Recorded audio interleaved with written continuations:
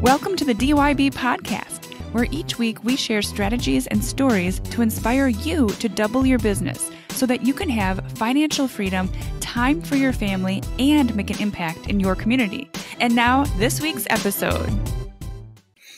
What happened? So we did a cabinet project, and it was a very, very, very nice house. And when I walked into the estimate, it's probably 6,000, 7,000 square foot house, and it's completely empty, right? So I come to find that the owner bought it at an estate sale, and he was flipping it, right? So he wanted to kind of update the kitchen. The cabinets were yellow. We took them to white, right? So I send our team in. They do a great job, but I get a call, and he's like, hey, there's like these gaps, right? So I was like, okay, like, no problem. I'll come out. I'll take a look. And when we refinish cabinets, we don't caulk anything because then the caulk will fail, right? And then it cracks and it doesn't look too great. He's like, no, I can't have that, right? We'll call it Mr. P. All right. So Mr. P is, I can't have this. I'm like, Mr. P, it's going to look like garbage in a year. He's like, no, I need 6 weeks. That's it. Right. So I was like, all right, maybe I can do some touch-ups for you. So he's just standing there, like with his hands behind his back, like pointing at things. And I'm going around with some paint and touching things up. And he's like, no, just like shove the paint in that crack so it kind of fills it in and makes it look smooth, right? So, he's just kind of pointing all these things out. I don't want to have to, drag the team back out there. So I was doing everything. And then I put the paint on the countertop, right? And then he walks over. He's standing next to me with the paint on the countertop. He moves, and the paint falls all on the floor, all over me. Oh, sounds like something my cat would do. Oh, yeah. So then, of course, I'm like, oh, geez, we got to clean this up. So I'm like taking off my shoes, taking off my socks. I rolled my pants like a halfway up my calf. We clean everything up. And then he's like, okay, yeah, and then that spot, and that spot, and that spot. So I'm in this he didn't skip a beat. He went right back. Yeah. So I'm in this like mansion in bare feet, without any shoes, doing these little touch-ups. Yeah. That's awesome. All right. Well, hello and welcome to the DYB podcast, where our mission is to help you to build $1 million painting businesses so that you can have financial freedom, time for your family, and make an impact in your community. With me today is Ron Ramsden. Good morning, Ron. How are you today? I'm well. How are you? Very good. Thank you. April and Seth are both traveling at opposite ends of the country, actually northern and southern ends of the country today. So they're not with us. They're away. But today's guest always had the vision to live a life of service. In 2014, he started that journey by joining the Marine Corps and going on to study engineering at Temple University, and with failed plans to become a pilot and still trying to figure out what he wanted to be when he grew up. He began working as a contractor and renovating homes, but it was only after a long day of work when he fell asleep on his hands and knees while installing some baseboards, he realized he was not living up to his true potential. This is when he realized he needed to build an organization that is committed to serving others at the highest level possible. Andrew Tomasetti of Paint Philly. Welcome to the show, my friend. Thanks for having me, Steve. Hey, my pleasure. So you've been DYB a while, and you've been in Mastermind Group, OMG, for some time, and we've been coaching one-to-one, I believe, since April, and you've been making some serious gains, and you're an inspiration to others. So I want to thank you for coming on the show and sharing your story. I believe you're projecting towards, 1.2, 1.5 this year? Yeah. Okay. And how long have you been in business? This as a legitimate business, or? Mm-hmm. Yep. Yeah. This will be our second year. Second year. So second year, you're projecting towards 1.2, 1.5. Fantastic. Take us back to the beginning of beginning the legitimate business. Yeah. So let's see. I graduated college and I had a flight contract because I enlisted into the Marine Corps Reserve. And to be a pilot, you need to be an officer. So I went to college, did all that fun stuff. And I had this flight contract. I go down to take a flight physical and they're like, oh man, like you have this crazy eye condition. You can never be a pilot. Right. And this is like right when I was graduating. And when I was in college, I had a moving company, right? But it was really just, Andrew moving stuff. And my last semester, I was like, well, this is great, but the jobs only last for a day. I'm looking around and I'm like, oh, I could paint a bedroom. So I start this kind of painting side hustle, the tail end of college, and I thought I was going to be a pilot. I got disqualified from that. And I was like, you know what? I'm going to get some second opinion. So I fought that. And I did some like crazy eye therapy for about, it was 40 weeks long. And then, back and forth with the military to try and, become a pilot. Didn't work out. And I was like, man, like I do not love painting. I don't like installing baseboard. It's cool if you do it, maybe once a week or, once a month. But, I think I can build a team. So then I started Paint Philly, and the rest is kind of history. Awesome. What was the what's the eye condition that you discovered? Yeah. What's that called? It's called amblyopia. Okay. And what is it? So what amblyopia is, it is a brain-eye connection issue. So my left eye is dominant. So when I look at something, my left eye is so much stronger than my right eye, my brain turns off the signals from my right eye. So it's not, we can fix this with a lens because it's a connection issue, not an eyeball issue. Interesting. Okay. All right. Very cool. Thank you. So you've decided not to start the competitor to college hunks, moving furniture and stuff, and decided to do, the painting company. We've got this going. We're rolling. What would you say is your target market currently? Okay. That's a really good question because we're still trying to hone in on that. Mm-hmm. Like I think you've said, and a lot of people have said, the riches are in the niches, right? We don't do GC work. We don't do new construction. We don't really work for investors. I've even found it to be difficult if the homeowner is running the show, any sort of new constructions or additions. What we do focus on is your residential repaints. Of course, interior, exterior cabinet refinishing.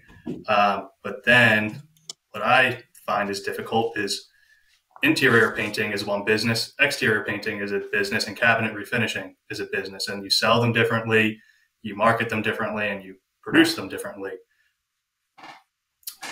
You add in the array of different styles and ages of homes in this area.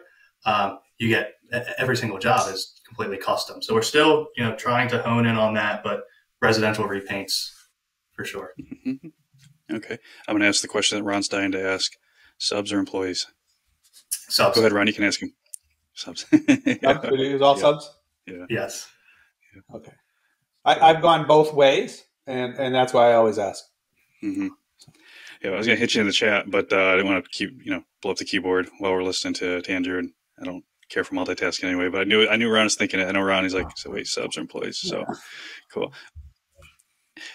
What mind shift changes have you had to make from when you started to where you are today? What are some of the biggest shifts? So when I really started, I actually was knocking doors, and I bought this program online. It's like, hey, this is how you build a painting business. Part of it was knocking on doors. They had another little section on how to sell. And I go in with a bunch of energy and I think I'm going to be the world's best salesperson. Mm-hmm. Not the case. No. Yeah, not the case. And then I found your podcast, Steve, and I listened to I think it's how to connect, build rapport, and increase sales with DISC, right? Mm. And after listening to that and doing some more research and implementing it, that was huge to sell jobs and to close jobs on the spot. So I think... Awesome. Glad to hear that. Yeah. For those listening or watching, I think that was episode 75 or real close to 75, if not 75. Okay. So you heard that, you listened, you implemented, and that helped you. That helped you turn around your presentations and helping you to close sales. Okay. Fantastic. Well, speaking of implementation, the implementation of what would you say has made the most significant change to your business up to this point? Tech. Tech, absolutely. Having everything zapped together has been a huge time saver. And I try to be organized, but things get lost in the day to day. Having everything zapped is a huge time saver. Having our website where a lead can go in and schedule directly on the site, huge time saver. So I think that the tech is why we've been able to grow so quickly, and everything still stays fairly organized. Indeed, get off those 3-ply paper. I forget what they're called. That's how Ron and I got started way back in the day. We had to go to Staples and buy a stack of those 3-ply. What do they call those 3-ply? Not 3-ply. They're the duplicates, the carbon copies. Yeah, carbon copies. We used to have a stamp. You stamp your business name at the top of it with a big rubber stamp, like ink pads. And so, yeah, Ron. Well, a question I have is we talked about DISC and how to hone your sales experience, and you talked about zapping and everything. But where do your customers come from? Are they finding you? You finding them? How are you finding them? Referrals, Google Ads, organic search. Referrals, everything that Steve talks about. That's how you generate referrals. Networking groups, BNI. Instagram was good for us to get in front of realtors, and then a lot of times the realtors see what you're doing and then refer them or refer you to their clients after they bought a house. So yeah. Cool. Awesome.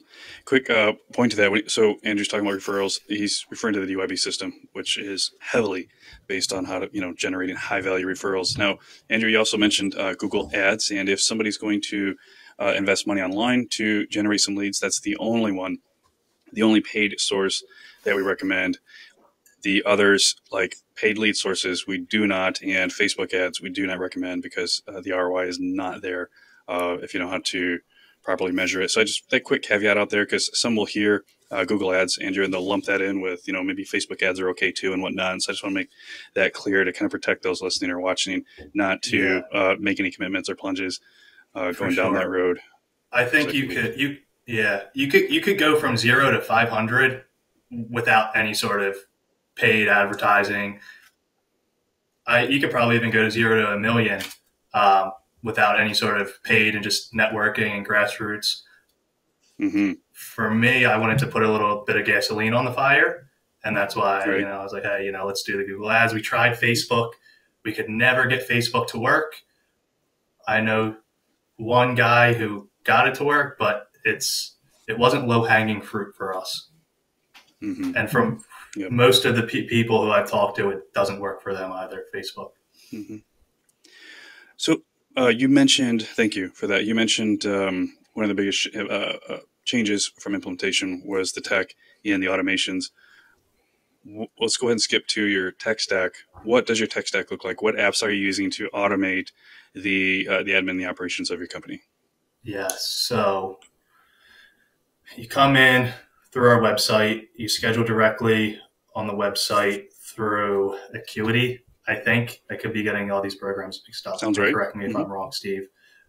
Comes in through Acuity. It gets zapped on over to Paint Scout. It gets zapped on over to Pipeline Deals, which is our CRM. And then it gets zapped on over to QuickBooks. No, it doesn't get zapped to QuickBooks until they sign. I'm sorry. All right. Because we don't need that in there for just a lead. So yeah, it goes to the CRM. It goes to Paint Scout. And then there's one more that sends automated text messages and emails. I forget the name off the top of my head right now. Do you know what it's called?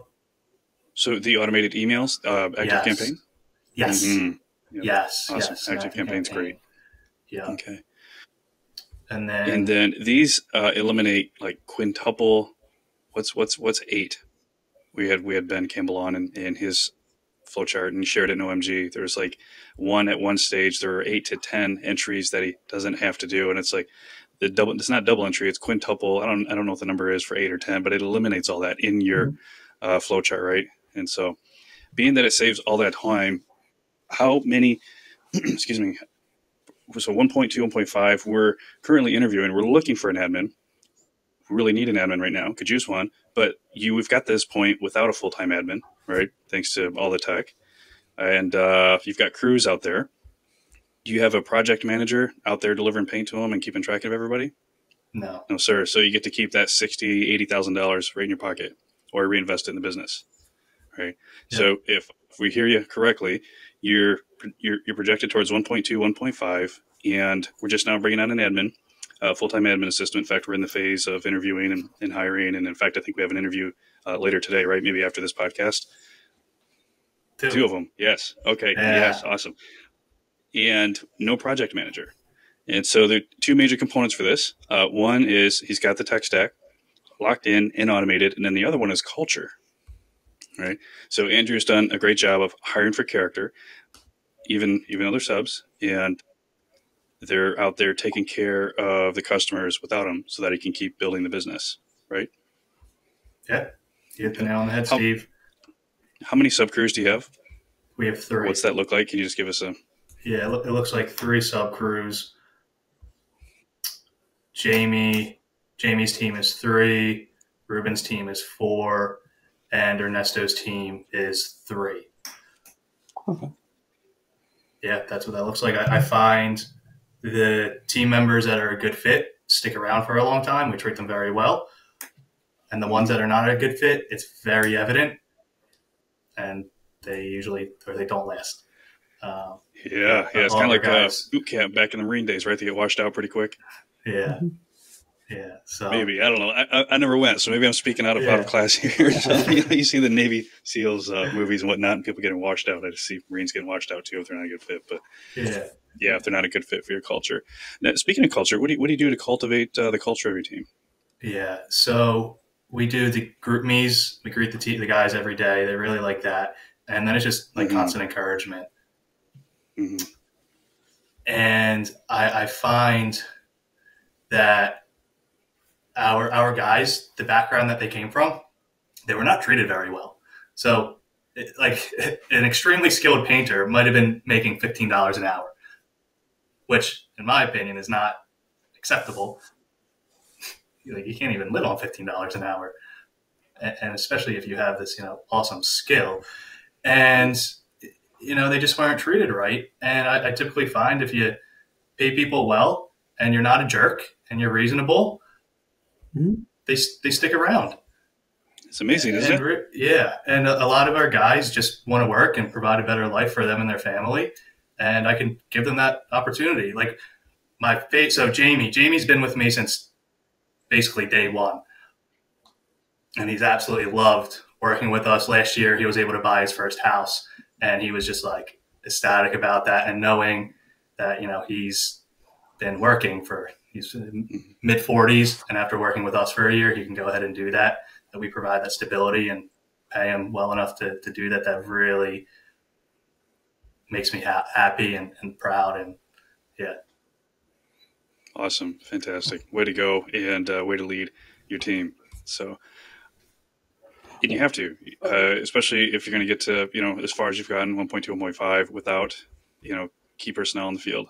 Right, Ron? So, Andrew, what do you, because I currently use subcontractors also. Where do you find, or where have you found your subcontractors? All referrals. Yeah. They're all referrals.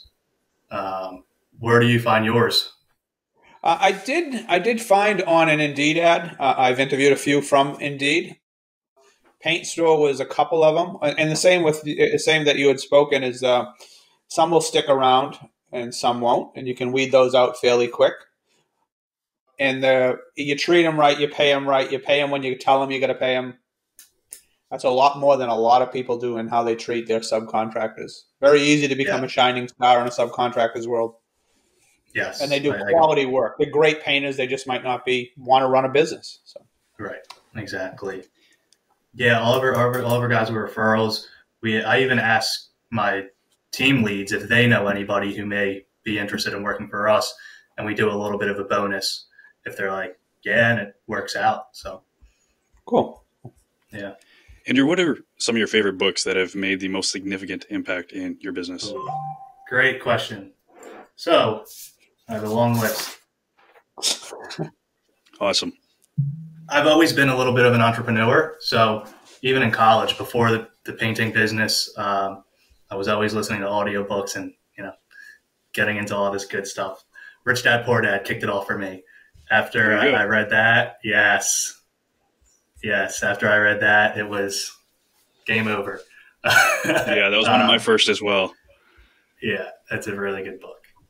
So Rich No Dad, C-bombs. Poor Dad. The rich don't work for money. Sorry. Yes. For anyone listening, you should just go read it. Just go read it. Yeah. Yeah, just go read it. Rich Dad, Poor Dad, 4-Hour Work Week. I'm a huge Tim Ferriss fan. The E-Myth is really good. Good to Great is fantastic. And I've read Good to Great before I even started getting into any of your stuff, Steve. And you see so many parallels between what they talk about in Good to Great and the things that you teach. Good to Great is a really, really good book. The way it's written, the research that they do, another highly recommended one. There we go. There's a visual for everybody on YouTube. Yes, and it's funny. I was painting for I have a really good friend for his Aunt Betty. I was painting for, and she owns a small business, and I saw Good to Great on her shelf in the room I was painting, and I said, "Hey, I got to check that out." And good book. What else? How to Win Friends and Influence People is good. Think and Grow Rich. Influence, and it's influence ties right on in and to the website, and all of that. So those are some good books. Okay, and then the one there, just in case we don't skate over it, you mentioned Influence. That's the name of the book, Influence by Dr. Robert Cialdini. Grab.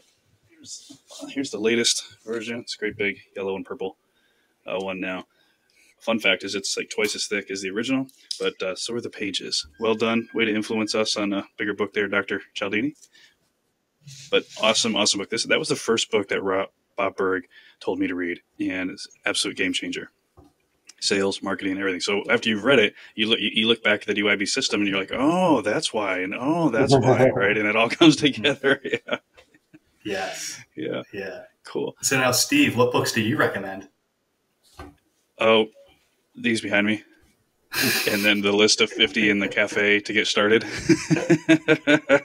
But Influence is definitely right up there, and then hopefully I've distilled many of the principles from all these books into my book as simply as possible, try to make it a real easy read for everybody. But yeah, all these behind me, so many, right? And we encourage a book a week, and everybody should be able to read a book a week, especially if you're using Audible, right? Automobile University. Just pounding through them before you know it, you'll have an MBA within a year or two. And then after that, MBAs will be coming up to you asking for advice. You just keep pounding away at them. So, yeah. So, Andrew, I really appreciate you taking the time. And I know you're generally a private guy. And so I want to thank you for coming out, for sharing, because your story is going to inspire others who are out there in the grind, who are trying to figure this out, who are going through struggles and troubles. But by you coming out, it's really going to help many others out there. Now, is there a question I should have asked or a final point you'd like to make? So I came across this little, like a Chinese proverb, you could say, right? And for me, when the pilot thing didn't work out, that was like a huge, very, very, very detrimental. And I remember right when that happened, I bought my house and I started the painting company. And I remember laying in bed thinking, geez, I don't know if I'm going to be able to pay my mortgage this month. And I heard this passage the other day and I was like, wow, this is great. So basically the way it goes is there was this old farmer, right? He worked his crops his whole life and he had this horse, right? And the horse, was like, what kind of drove the farm? He needed this animal to be able to till the fields, right? And one day the horse ran away. So this was a huge detriment to him. His neighbors come over, they say, what bad luck do you have? And the farmer says, well, we'll see, right? So the next morning, the horse returned, but the horse brought 2 more horses with it. So his neighbors say, wow, how wonderful. Not only did your horse return, but you got 2 more. What great fortune do you have? And the farmer says, well, we'll see. So then the next day, his son tries to ride one of the horses. And he got thrown off the horse, he broke his ankle, and then the neighbors came over again, and they said, wow, now your son can't help you with your farm. What terrible luck do you have?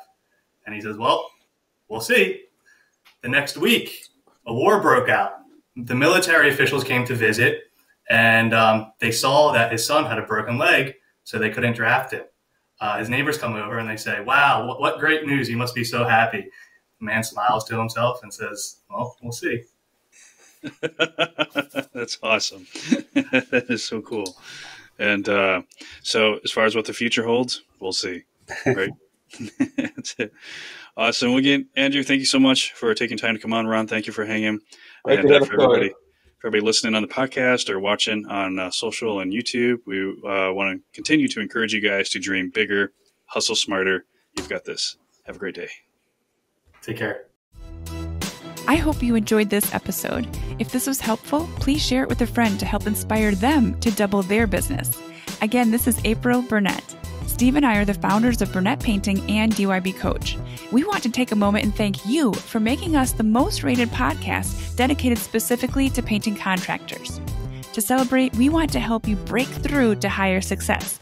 So Steve is now giving away free strategy calls. Just click the link below in the show notes that says free strategy call.